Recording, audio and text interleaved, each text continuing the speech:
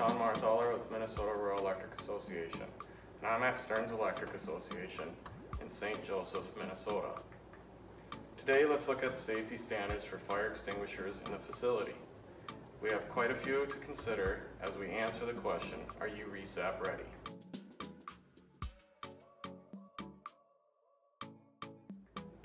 First, as we approach a fire extinguisher, we want to make sure it is not blocked. We need to be able to see it easily so that we can get it in case of emergency. If the fire extinguisher is in a cabinet, then make sure no broken parts present, glass is not damaged, and it is in ready use status. It can be metal inside, but if it is outside, it should be of non-metal case. Next, find the tag on the unit. Fire extinguishers should have an external exam annually by a trained professional. You should be able to find the year and the month on the tag.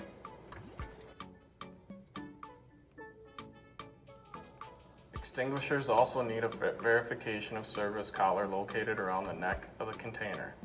If an internal examination was conducted, it must be intact and show proof of the exam.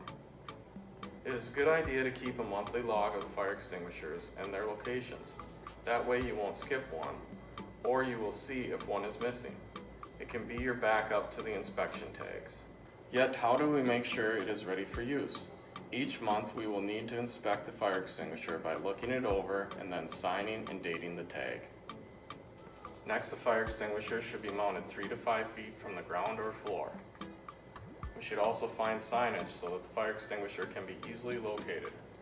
If it is difficult to see, you can always mount the sign up higher. The point is to make sure someone can find it.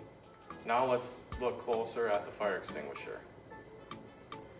Check out the top of the gauge of the fire extinguisher to make sure that it is in a green zone. That means it is ready to go.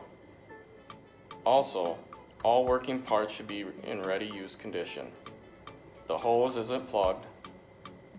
It should not be rusted. Make sure that it has locking pin and seal too.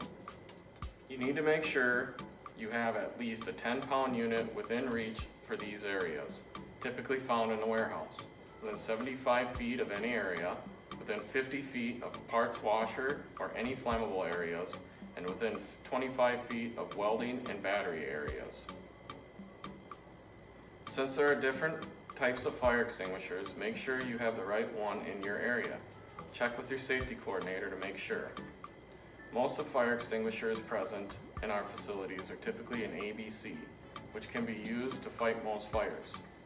And finally, you should be trained on the proper use of a fire extinguisher annually. We use them to get out of a burning building or to extinguish small known fires. As with many safety items, we need to make sure we have an owner that is in charge of inspecting the fire extinguisher. Now consider the key areas for setting your safety standards for fire extinguishers in the facility. And now you know, so let's go do. And as always, remember, it's your words, your actions that set your safety standard. And never forget to live your commitment to safety today.